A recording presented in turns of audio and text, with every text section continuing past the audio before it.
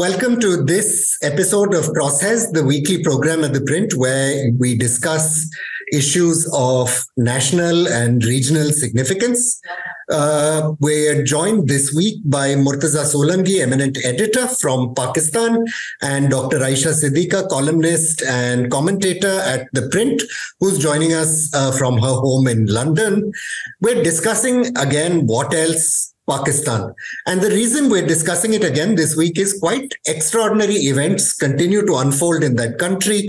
A crisis within the judiciary, a crisis, just to top that off, between the judiciary and the executive, escalating level of political struggle with Prime Minister Imran Khan, whom some were predicting was a political history proving quite robust in fighting back. And of course, an economic crisis just to top everything else off, which is leaving some wondering whether there's any way out of this other than early elections or even, who knows, military rule. The latest step in this drama, just ahead of making this program, is litigation filed complaining about the legality of former Prime Minister Imran Khan's marriage, which seems to be the latest in a step of cases intended to disqualify him from standing from election. Murtaza, perhaps I could begin with you and you could explain for our viewers just a little bit about what this case is and what its wider political significance is. Well, it's an old case. It's about the ceremony of nikah, not once, but twice. When Imran Khan... Twice, just to clarify, with the same woman. With the same woman.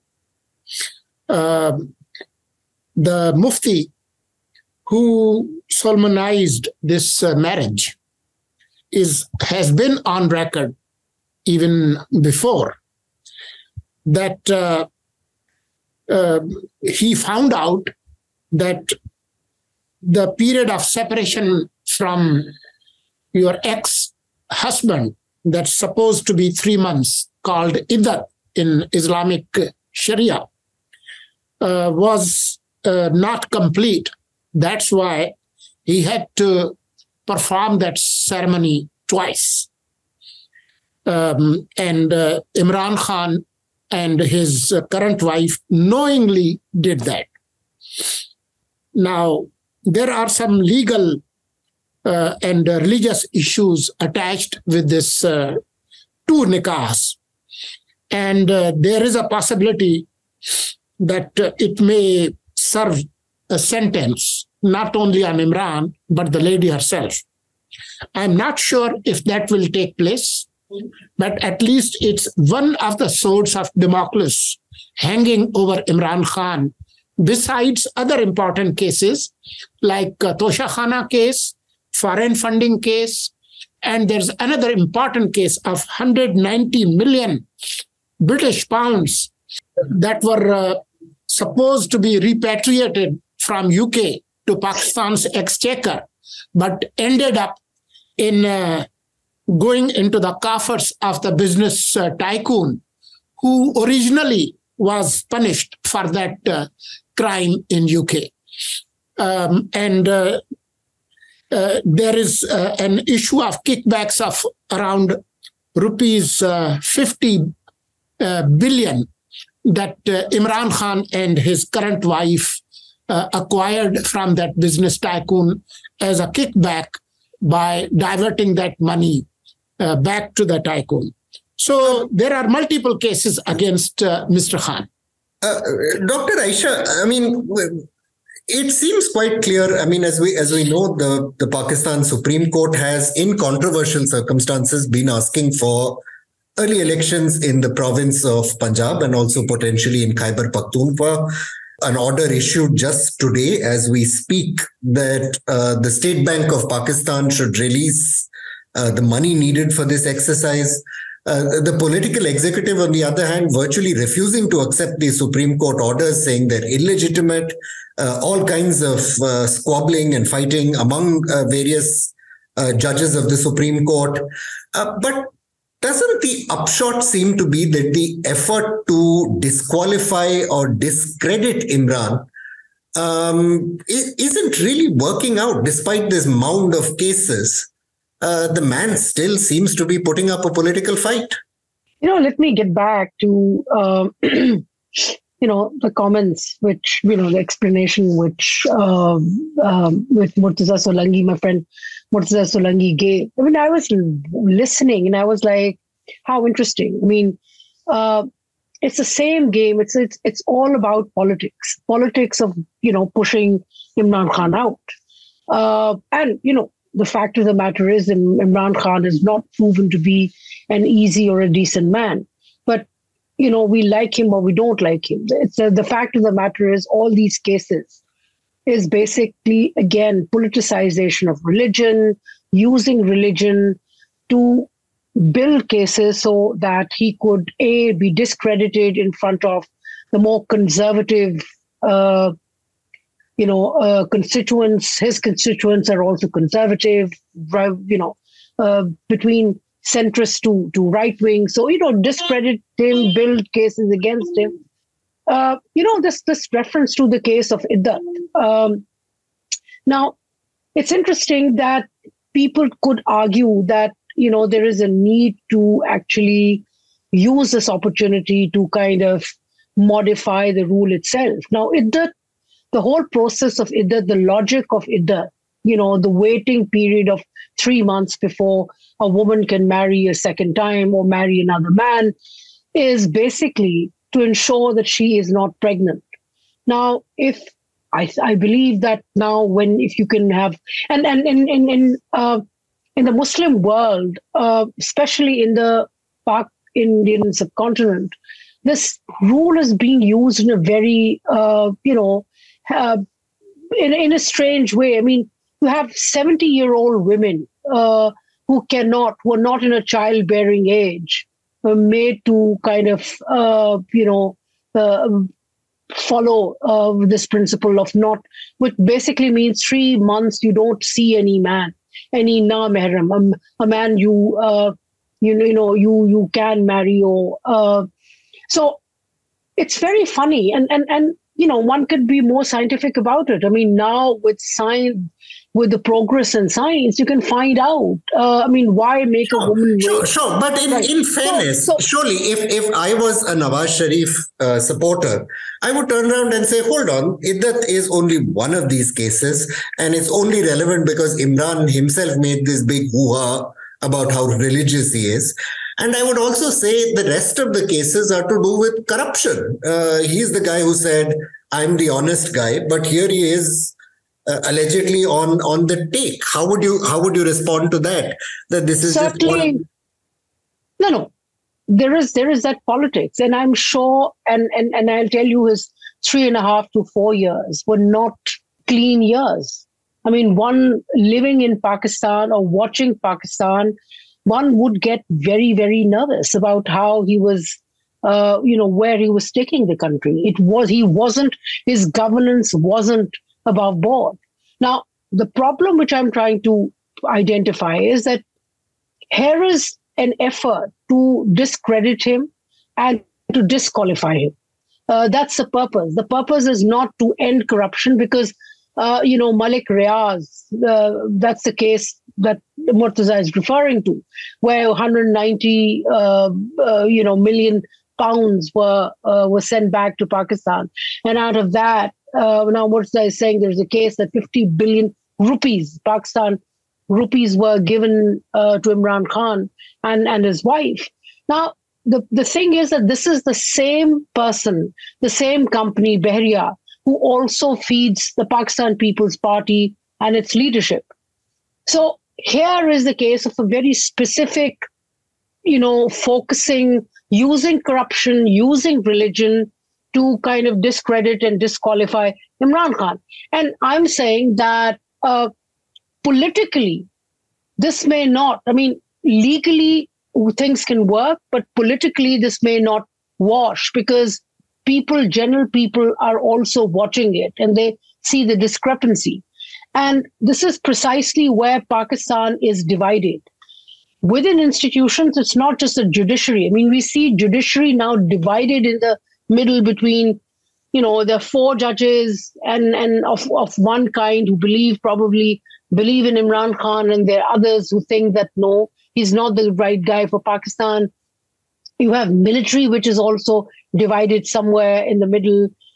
We saw, in fact, recently, we saw actually 2 gatherings. One where General Asim Munir was invited by war veterans, retired military officers, and then there is another presentation by another bunch of retired military officers saying that no, whatever he is doing is not right. So this is very political, and the push here is to disqualify him because the ruling group at the moment does not want him there. So, Murtaza, the question I had for you, listening to everything Dr. Aisha's had to say, is okay, Imran Khan is corrupt, Imran Khan is immoral, but in a democracy, you settle these questions by fighting an election.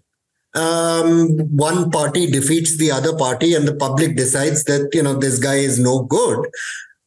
Isn't the Pakistan Muslim League Noon and the PPP, aren't they just signaling weakness by trying to duck out of holding an election and settling this in the democratic way? That might be true if you look at the situation from the PTI's perspective. But here, the stakes are high. Imran Khan has tried to force many things. First, he tried to prevent the vote of no confidence from taking place. He failed in that. Then he tried to force the military, pressurize the military, and create a situation where the current army chief would not be appointed. He failed in that. Then he used the dissolution of Punjab and Khyber Pakhtunkhwa provincial assemblies to force early election. And now, since he has dissolved successfully these assemblies, the current coalition partners feel that since 80% of the voters live in Punjab and Khyber Pakhtunkhwa, so if you hold provincial elections there, whoever wins, and if PTI wins in both provinces, there will be no caretaker governments come National Assembly elections in October. And provincial governments have massive resources to rig elections. That's why in our constitution, the system of caretaker setup was introduced during 18th Amendment in 2011. So there are serious constitutional and political issues. So they would have to go for elections in October, come what may, whoever wins, even if Imran Khan wins. But this will create a permanent distortion in our political system, because after every 5 years, Punjab and Khyber Pakhtunkhwa would have to have provincial elections first, and they would determine who rules Pakistan. So that's a big gamble. The stakes are high. That's why they are resisting.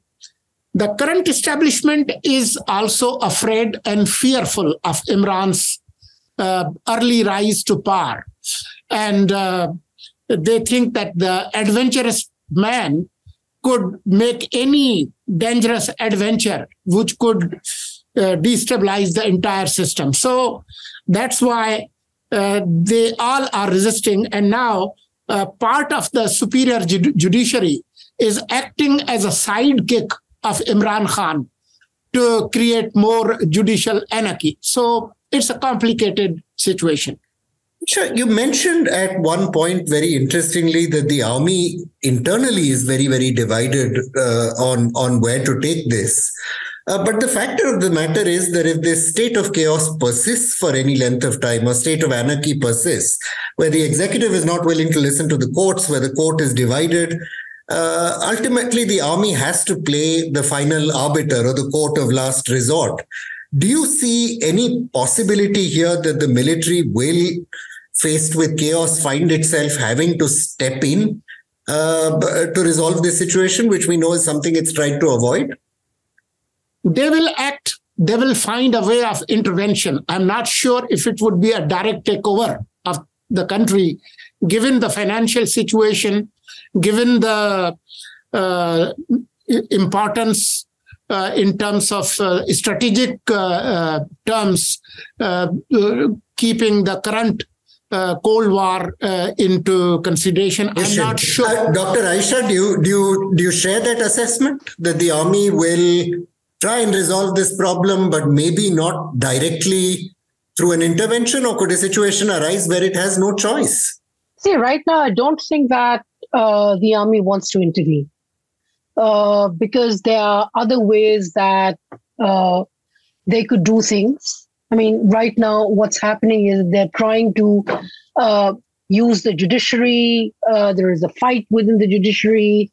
And slowly and gradually, the army chief is strengthening his position. It's a matter of time. And the fact of the matter is that, somebody could argue that, Pakistan doesn't have money and this instability is going to cause a greater financial crisis. Now, while this may be true, but the fact is that now the army chief also has the luxury to wait. Because even if Imran Khan comes back, or even if Shehbaz Sharif continues to rule, the fact of the matter is money ain't coming in very quickly. And so this instability, financial instability, is the reality for the current time. All they need to do is kind of survive and strengthen his position, which could take, the next 6 months to a year. And that is what the battle is. I mean, try to find a way to keep this man out of the system, out of decision-making. And remember one thing, I mean, let's not forget that in the past, historically in Pakistan, generals have come into power, not because they thought, the excuse was always that they want to protect the country, but it's always about them. If they individually or as a group felt threatened, they came in. Now, right now, they feel that there is a way to save the situation. It's an exhaustive battle. Every, second day, there is a new case against Imran Khan.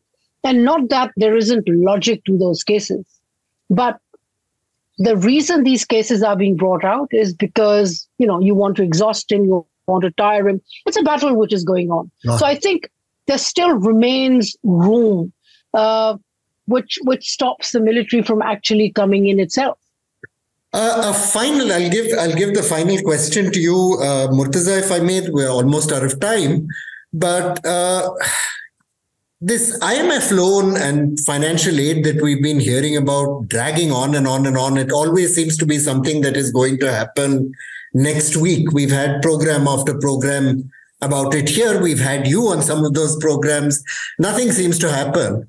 In your view, is this delay and chaos going to work to the advantage of the government? Or will Imran be able to capitalize on the deteriorating financial situation of ordinary Pakistanis to say that, look, bring me back, I can save this country?